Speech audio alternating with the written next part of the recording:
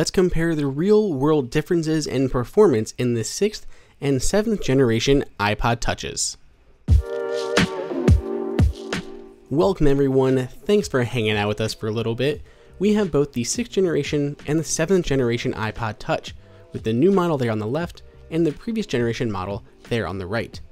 Physically, both of these things look almost identical, with the only external change being the removal of these markings here at the bottom. Apple has moved those regulatory markings to the Settings app digitally on your phone as to not mar up the back. There are still some text there, but it's definitely been slimmed down from the 6th generation. Otherwise, these things are physically pretty much identical. Internally though, Apple has moved from the A8 processor to the A10 Fusion processor, the same one found in the iPhone 7, though it does seem to be underclocked a little bit.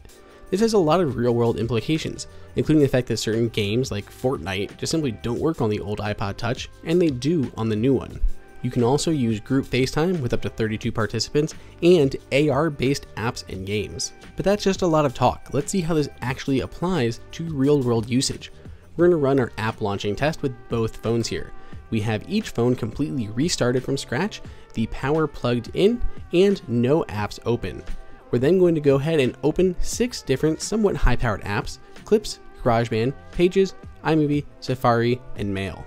Both these have also been completely updated, both the apps and the operating system, which is on the latest iOS 12.3.1.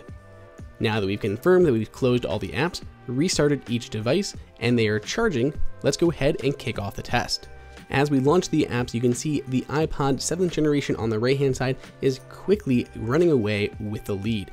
Apps are launching so much faster, they're pretty much instant. This is all in real time, and that iPod is just blowing away that 6th generation device by a ton. And in real world usage, this is how it's going to impact you by having to launch those apps and waiting for everything to load on that older device. So using this day to day, you're going to see a big improvement with the 7th generation.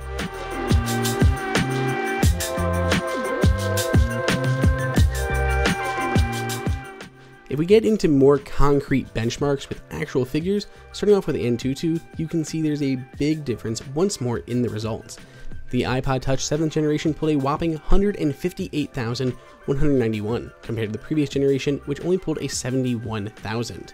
Looking now at Geekbench, once more, the results are roughly double here on the single and multi-core tests. Hands down, the iPod Touch 7th generation is a huge improvement over the previous iPod Touch 6th generation. While it still only has an A10 Fusion processor and not the A11 or A12, it still is pulling some decent numbers here in all of our benchmarks and in the real world usage.